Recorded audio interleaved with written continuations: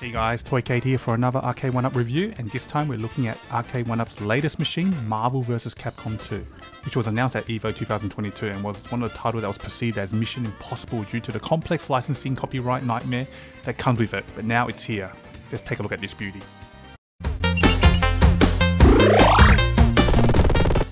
Marvel vs. Capcom 2 hailed as one of the best competitive fighting game ever and one of the most loved fighting game in the community. Features iconic characters from both Capcom and Marvel universe pit against each other in a 3 vs 3 team battle, and this has finally been freed. We really have to look back last year when Maximilian Dood started this famous hashtag FreeMVC2 online campaign, which really kickstarted this possibility. So now we have the final product. How does it compare to its previous iteration of Arcade1up products? Does it live up to the hype?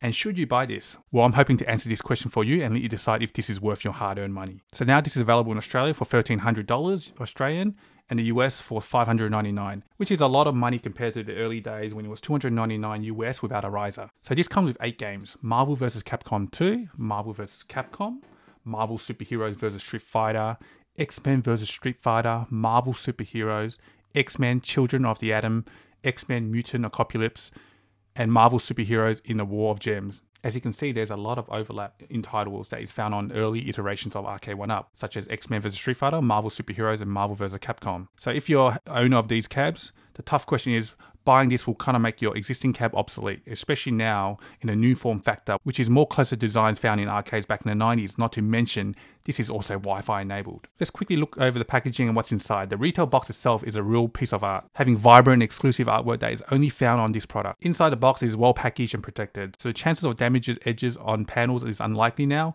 which is common back in the early days. There are 3 boxes, one of them are the panels for the main cabinet and riser, one for the monitor and one for the control panel. The only item that was not secure in the box was the coin door. As good as the packaging and knowing my luck with Arcade1up products, one of my panels did come damaged. Not from transit, but it looks like it was damaged from the factory and from the strap. As you can see, the artwork has peeled, but this was a non-issue for me, as this section of the cab is covered by the new control panel box found in the new generation cabs, which I'll show you later. This was my only imperfection in terms of cosmetic damage, which is a slight improvement. My last purchase, which was a Big Blue, had a whole panel that was completely damaged, but luckily Arcade1up did look after me and sent me a replacement with no questions asked. The MDF quality is identical to previous Arcade1up products, so don't expect any premium upgrades with the price increase. The backboard is still raw and one of my biggest dislike of this design. I wish they can provide a black colored backboard as per the 3D rendered image on their website. This would enhance the cab dramatically. Building the cab for me took more time than previous models. This is due to the new riser panel to extend the 2 sides, and now with the new control panel construction. I can confirm the monitor is BOE and not the more inferior screens found on other Arcade1up products released earlier this year, which is plagued with washed out images and horrible viewing angles. Personally, I have not purchased any of those products, so I can't comment if it's really bad, but I've been told those screens were the same model found on iArcade, and if you see my iArcade review, those screens were horrendous. I really liked how they used thick pieces of steel for reinforcement for connection between the main panel and the extension. However, as you can see, the side art did not line up with those 2 panels, which is not noticeable from a distance, but for the price you pay, you wouldn't expect this. So if you're anal about such details, just be aware of this. The marquee looks gorgeous, love the artwork, the colors, and it looks nice when the LED's on. Though it's worth mentioning that the clarity and resolution on the marquee can be better. The fold coin door, to my surprise, looked really good. This is my first Arcade1up with a fold coin door, and I'm really impressed how real it looked. I really like how Arcade1up continues to add more features to their cabs over time, and this is an inclusion I really like. One of the new features found in the new Arcade1up products is a new control panel design. Previously, control panels simply looked like a piece of wood that would just slap on top, but with the new design, you get the complete control panel box look, which really gives it the nostalgia factor that was missing in the early generation cabs. What they've done here is added additional side panels and the front panel to achieve this look. What may seem like a minor alteration from the original has had a huge impact in the visual department. One additional step not covered in the manual that I highly recommend is cutting out a bit of protective foam that was included in the box and adding it to the control panel. This actually raises the control panel and make it more flush to the side and more comfortable while playing. Overall, I can't say I enjoy building these Arcade1up cabs. It seems to take longer and longer with each iteration they release.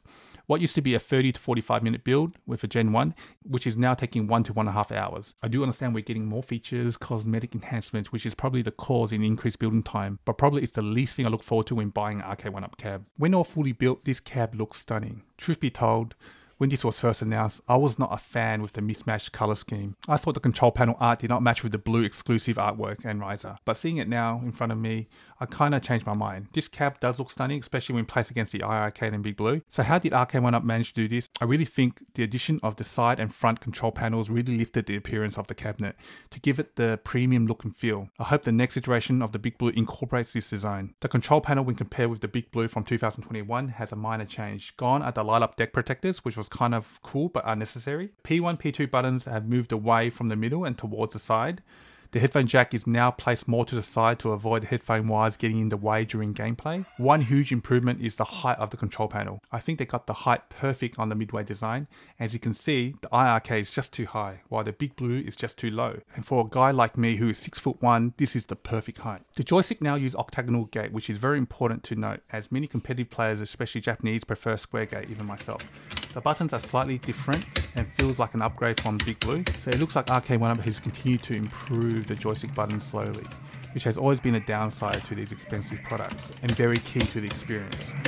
For the price they charge today, I would expect at least Sanwa clones. The marquee, as mentioned earlier, looks really nice, and the LED has a perfect brightness to not make the marquee overly bright. The only downside is the image is not a high resolution one. So that's the only minus here. The sound is also an improvement, as you immediately feel and hear it when you switch on the machine.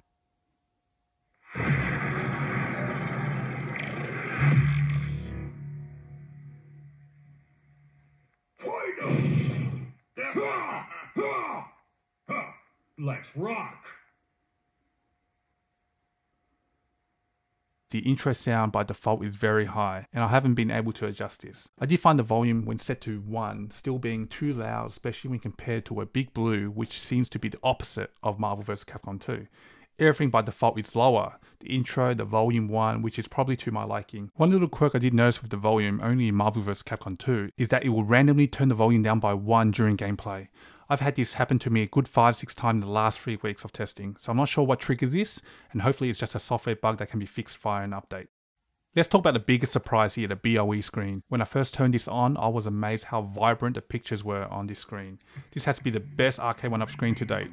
I've never seen such vibrant, crisp images before, and there is no loss of images on any angle, which I've seen a lot of complaints in other Arcade1up products such as the Golden Tee XL, Mortal Kombat 30th edition, and even the supposedly premium IRK. When you put them side by side, there is no doubt the quality of the screen is night and day between the IRK and Marvel vs. Capcom 2.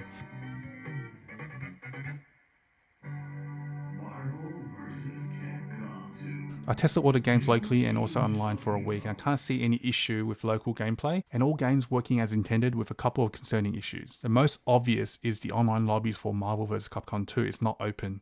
Yes, it's been nearly a month since I purchased this unit, and the online lobby is still not open. I've been waiting for this feature to be enabled to complete my review, but it looks like there is no indication when this is coming. It just says coming soon. This could be next week or next month, who knows? And this is a problem. How can they release a marquee title on a cabinet without online mode? When I purchased this cab, I was not informed about any delays of this key feature, and it's one of the main reasons why I bought this. If you check the Arcade1up website, it clearly states Wi-Fi enabled for online play. This may be partially true with other games, but I'm sure anyone buying this cab is mainly buying for Marvel vs. Capcom 2.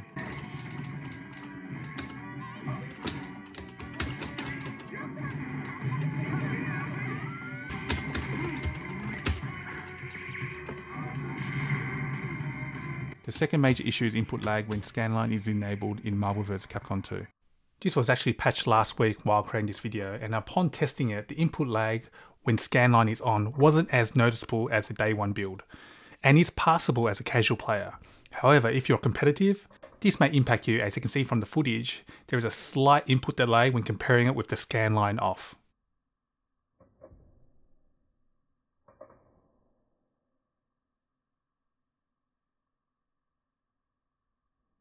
For me, it didn't bother me as I prefer playing without scanlines. Another issue worth mentioning that I found during my initial tests was the desyncing between other players on other Arcade1up legacy cabs, where games between two cabs were desyncing and becoming two separate games, and the loss and wins will be registered for both. Luckily, this has been fixed last week with an update on those legacy cabs. So if the main reason for purchasing this cabinet is for online gameplay, I would hold off until Arcade1up first opens the lobby, and also fix the scanline input delay issue. So overall, Marvel vs. Capcom is one of the best looking cabs to date, released by Arcade1up. This was an impulsive buy and was never high on my want list, as Marvel vs. Capcom 2 really didn't add any nostalgia to me, and it still doesn't. But I understand why there's so much love for this title, and why it's so desirable. Having a whopping 56 characters from both Capcom and Marvel universe seems unreal. I can't deny how stunning this cab looks.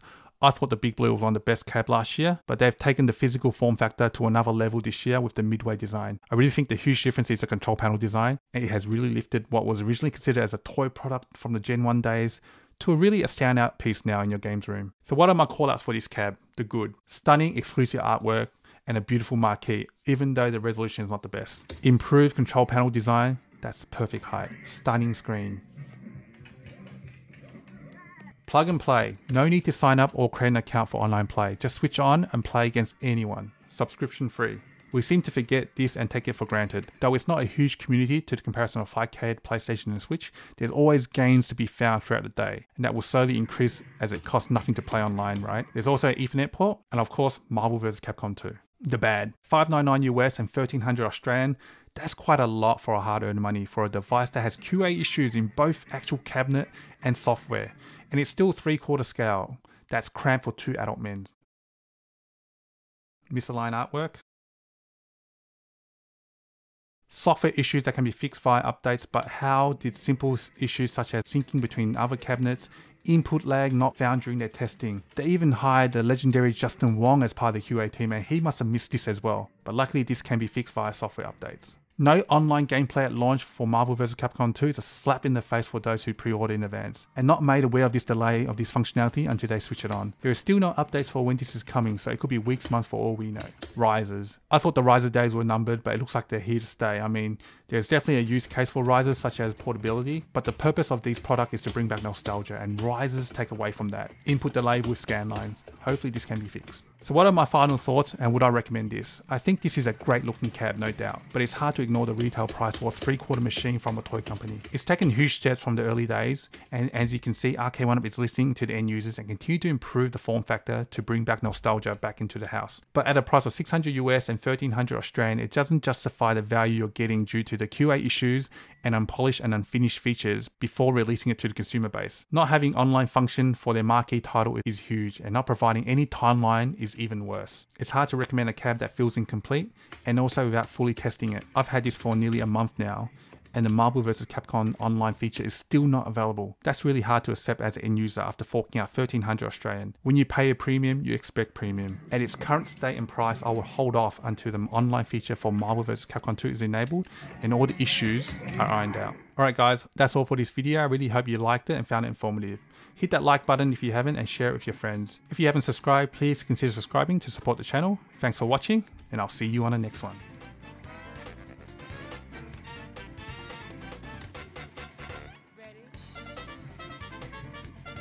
Ready?